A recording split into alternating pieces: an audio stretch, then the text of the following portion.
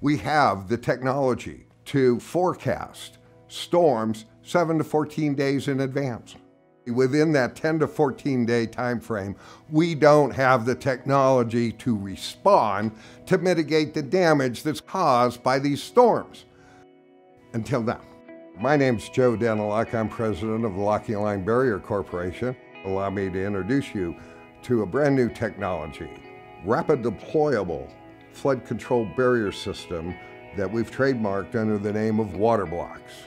It's a 4-foot cube that when divided in half in a very unique fashion, it becomes two separate pieces when put together for flood protection, creates a 4-foot wall, 8 foot wide and 4 foot tall. It's rapidly deployable. It's easily handled. There is no other product in the market that does exactly that. The current tools that are used by municipalities across the country and around the world consist of sandbag walls, jersey barriers, and then anything else that might be handy. We decided to commission a market survey. The demand for our product is so large just in this country alone.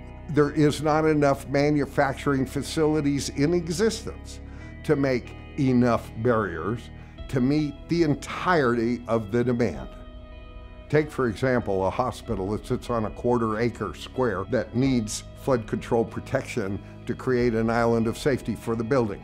That's 1 mile of barriers that's needed, and we need 10 truckloads, which costs $1.5 million. That $1.5 million investment can be reused for at least the next 20 years to protect that $1.5 billion hospital complex. If we did that for just one hospital, and what we would need to do for the entire county, and then think about hurricanes have impacted our coastlines all around our country. The demand exists without question for our product. We're ready to go to market with the solution to the problem. But what we need is your help. Join with us on our investor team so that we can go out and help save communities, lives, property, and our environment.